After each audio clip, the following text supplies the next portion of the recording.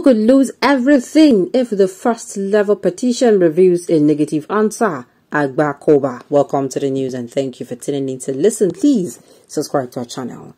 Dr. Olisa Agbakoba, SAN, a renowned Nigerian lawyer, has recently spoken out about the technicalities involved in the petition against Bola Ahmed Tinubu's victory in the Nigerian presidential election. According to Dr. Agbakoba, there had been two levels to P2B's petition, with the first being the technical level. During an appearance on the Rise television, Dr. Agbakoba stated that the technical level of a petition does not require any documentation from INEC, the Nigerian Electoral Commission. Rather, it relies solely on jurisdictional issues that do not require any factual evidence. Specifically, he pointed out that Tinubu did not win 25% of the votes in Abuja, a fact that is already stated in the petition.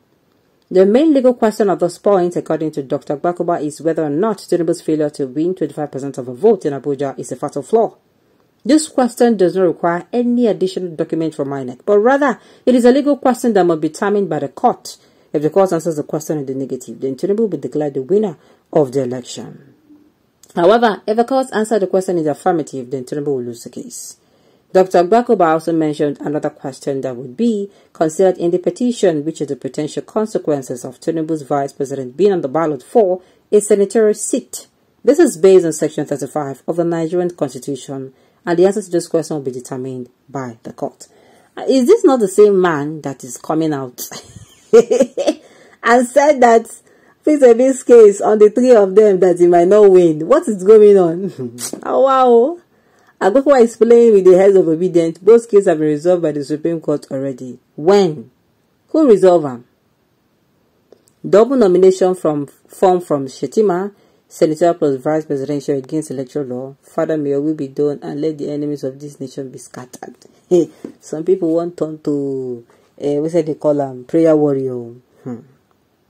Please, when they resolve this the case, I support a live telecast of election tribunal proceedings, especially the presidential election tribunal proceedings. I'm telling you, you see all this material that they're saying they're holding. If court just storm INEC office today, tell us, oh yeah, everybody set, news people set, everybody set, press set, APC sit down, PDP sit down, everybody, oh yeah, bring the materials out, let them do it live. Sincerely, things go they work for the way that they do, you know, this mago thing. Things don't tire everybody. If they do it like that, crystal clear, everybody have you as in you are viewing it, you are saying it, as then they do them, they give APC their own, then they copy them to flash drive each and they give to these people and so yeah, or make copies of it so you don't say got lost or you don't say got stolen or no super stories. They give everybody their own after copying. And as they are doing it, everybody's seeing it. I'm telling you.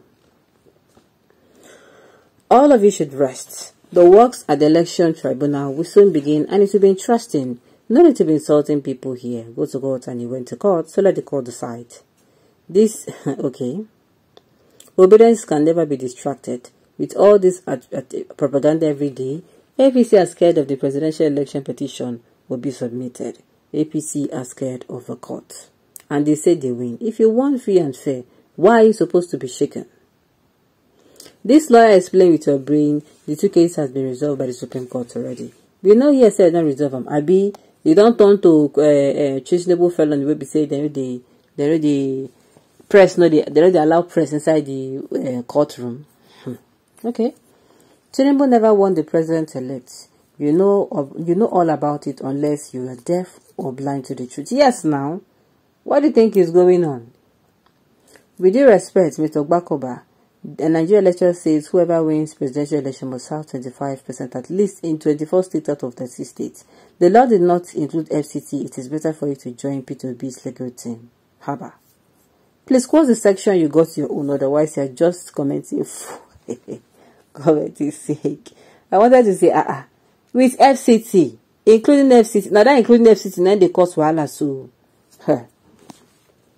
agreed on 24 states, the Tinubu got 24 states, no, but only 12 states. So in your submission, you perfectly said that a rule that Tinubu is not the one that won, which means the election should be repeated, period. Okay, the worst thing that can happen to a wise man to allow themselves to be used by a wicked criminal fool just because of monetary inducement.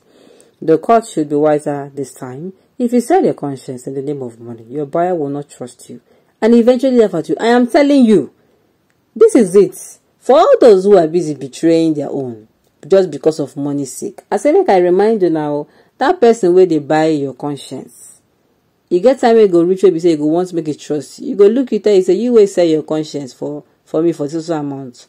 No be some that person go also buy your own. A rare opportunity for CJ to make a world history like Mandela, Martin Luther, and another great men of the world. My candid advice is to whom it may concern, especially this Chief Justice. This is an opportunity for him to write his name in gold in world history book, which is the best treasure that is bigger than riches. Like the Anna professor at Abia who chose the cause of integrity than riches. Today her actions made her wealthy and more popular. Those who took negative decisions in the past all regretted it. These are the stories you cannot tell the Chief Justice how to do his work because of a tribal man. I agree, nobody can tell the Chief Justice how to do his work, but he's just saying. Okay, the two cases have been resolved by the Supreme Court already just last week. The Supreme Court threw out Atiku's case of double registration for lack of locus. Secondly, the Constitution treats Abuja as one of the states in election according to the Supreme Court when Jonathan was president. Okay. Dr. Agbakoba, you excellently right. The truth is very glaring, only waiting for the right constitutional authority to declare it. Well, these 2 points can settle the matter as expected. No need to bring up issues on vote swapping. From all indications, the SAN is interpreting his views based on already laid down electoral rule. If Abuja is not considered a special enclave that must be conquered before overall winning is made, the law would not have mentioned it. Abuja is not a state but must be a determining factor as stipulated by the electoral law. The law would have stopped at 25% of the two-thirds but moved further to highlight it as a condition. In the light of the above, Nigerians are waiting and watching the court. Yes, so all eyes on the court. Are you saying that the apparent non-application of the Electoral Act and INEC guidelines is immaterial? What happens if sufficient evidence is established to prove the margins of win came from allocated votes? My dear, I don't know. My only problem is that if Tinubu becomes president, he will abolish NDLEA, that is National Drug Law Enforcement Agency. He will also dissolve NAFDAC. Tinubu will remove custom officers from all border posts. He will silence EFCC and ICPC, but will beat police station everywhere because police are number one enemy of Nigerians who did not vote for him at all. He will return SARS. When I do not say na police then use real election, INEC will become Independent National Selection Commission, INSC. Alright, on this note, we've come to the end of the news. We say thank you for tuning in to listen. Until I come your way next time, enjoy the rest of your day.